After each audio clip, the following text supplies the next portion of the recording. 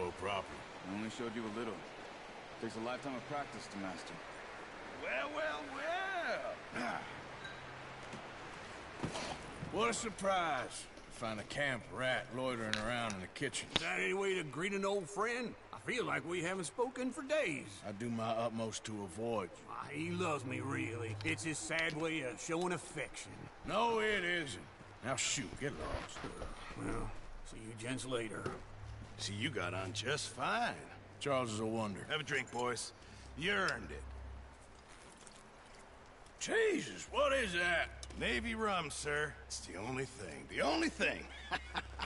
Keeps you sane, it does. Yes, seems to have done a treat on you. You go rest that hand, Charles. I'll be fine in a few days. You mind helping me with the skinning, Mr. Morgan? It's easier if we do it together. Do I get to skin you? You're always one with the jokes, aren't you? Come on. This really isn't a job for a man with a burnt hand. I'll see you both later. You skin that one you dumped on the floor there.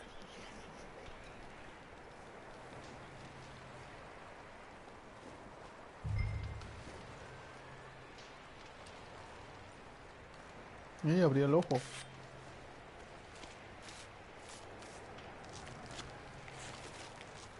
Uf, qué pasada, ¿eh? Not too bad, Mr. Morgan. Yeah. They always said you were a butcher.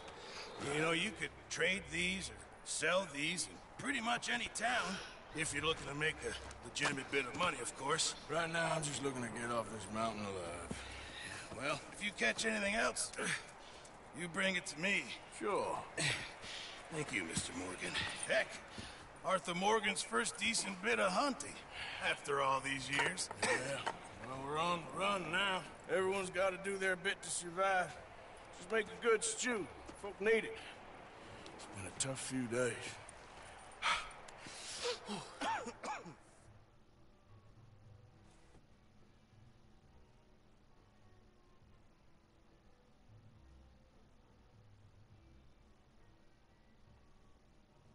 It's been a bad few weeks, but Dutch,